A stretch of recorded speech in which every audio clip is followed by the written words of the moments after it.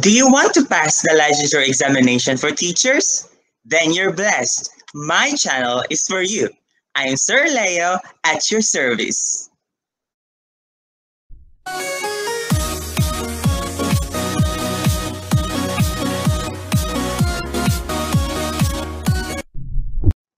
Good day! Welcome back to my channel. Okay, so last time in my first content, I posted this. Okay, nung LET ng time ko, mga 2013, may isang question na lumabas na ganito.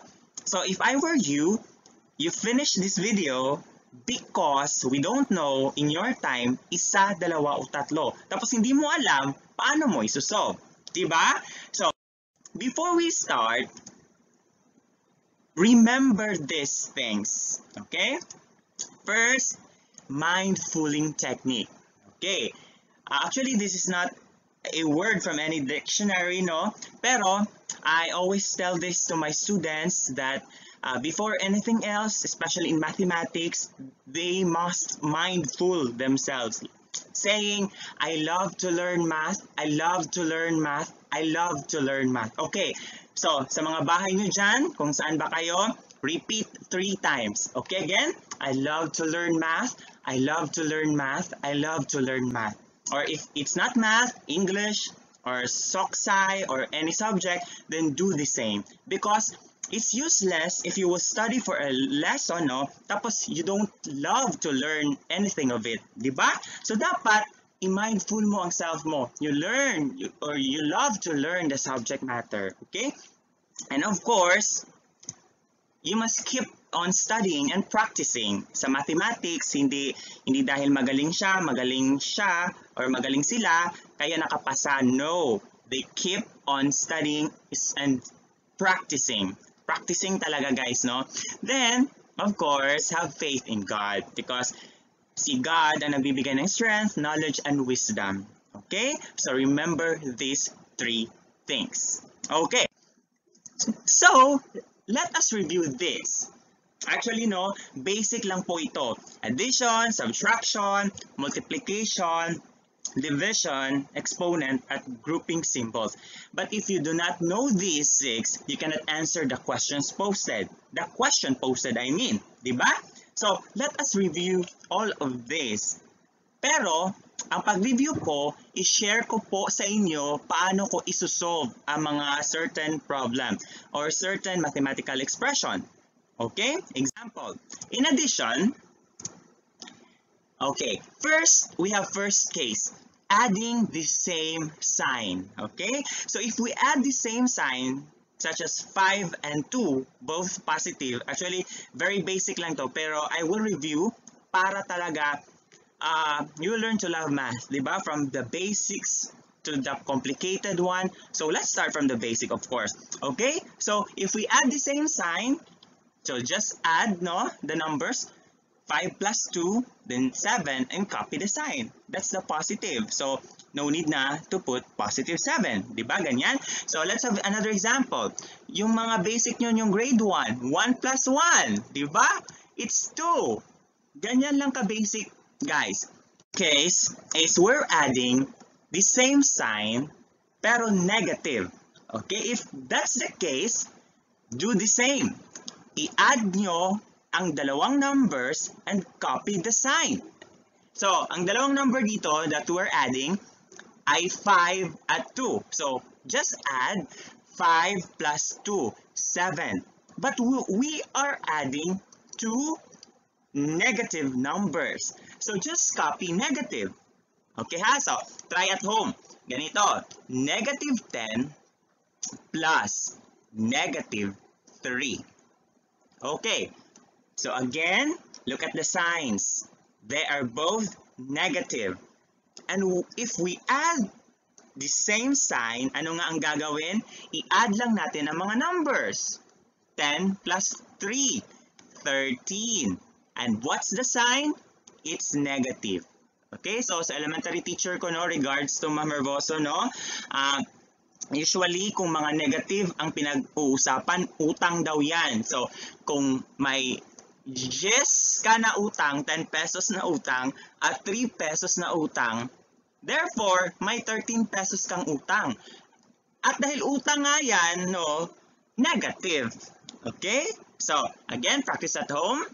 Pause muna ang video, no? Negative 25 plus negative 12. Sige daw, pause muna before mag-answer. Okay? So, the answer is, we are adding the same sign. All negative. So, pwede nang isulat si negative. 25 plus 12, 37. And that's it. That's the second case. Okay, the first case, both positive. The second case, both negative. Kung ganun lang, just add and copy the sign. Okay? Ganyan lang kadali, guys. I love to learn math. I love to learn math. I love to learn math. Ganyan lang. Paulit-ulit nyo lang sa mind nyo yan. Okay, so let us have the third case. Okay, in addition, we will add different signs. So ano naman ang gagawin natin if different signs? Okay, so kung different signs po, just subtract the two numbers and copy kung sino yung mas malaki. Copy the sign of those holding the bigger number. Okay? So in our case, so we are adding now different sign. Diba? Tingnan nyo po. Negative 5 and a positive 2. So anong gagawin? Just subtract. 5 minus 2 is 3. Tapos, ang nag-hold ng sign na mas malaki ay ang negative 5. So, copy the negative. Okay. Diba? Okay, try this second example. Negative 10 plus 7. Okay. So, again, we are adding different signs. Kung different signs agad, guys, ipasok nyo sa mind nyo na you are to subtract. So, subtract the number. 10 minus 7. Very basic. 3. Now, the question is, what's the sign?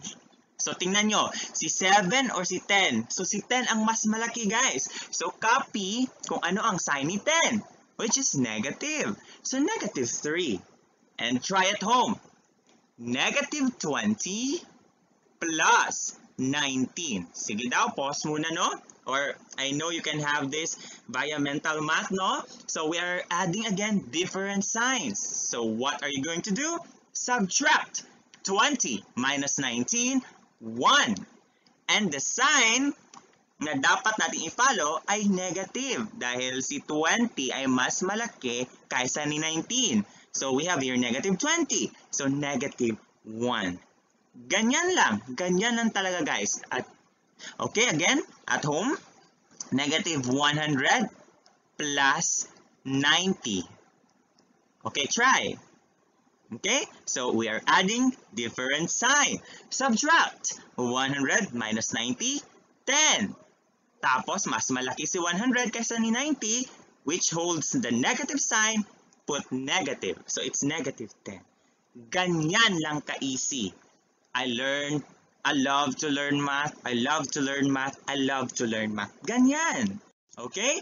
So, fourth case. Okay, here. We are still adding different signs pero mas malaki si positive. Okay, let's have this one example. 5 plus negative 2 equals what? Okay, again, we are adding different signs. Positive and a negative. Ano nga ang gagawin, guys? Subtract. 5 minus 2 is 3. Okay. Tapos, ano ba dapat ang sign? Is it really negative or positive? Parang may wrong, no? Sa presentation. Is it really positive or negative? Okay, look. 2 and 5, compare. Ano ang mas malaki? Sino ang mas malaki sa kanya?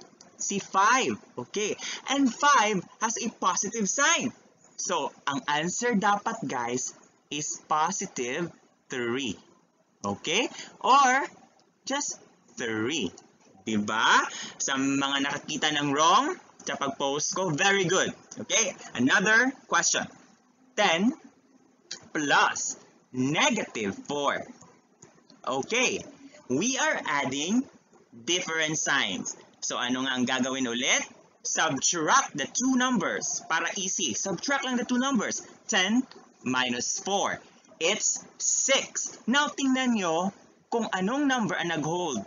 I mean, anong number ang much bigger? Ang bigger, 10 or 4? Diba 10? Tapos, anong sign ni 10? It's positive. So, it's positive 6 or just 6. Ganyan lang, guys. So, at home, 20 plus negative 1. Okay, pause nyo muna if gusto nyo. Again, we are adding different sign. A positive and a negative. Again, subtract. 20 minus 1, 19. Tapos, si 20 ay mas malaki kay 1, of course. At si 20 ay positive, so copy 20. Ganyan lang po sa addition. Again, I love to learn math. I love to learn math. I love to learn math. That's it lang. So, perfect yun ang addition, no?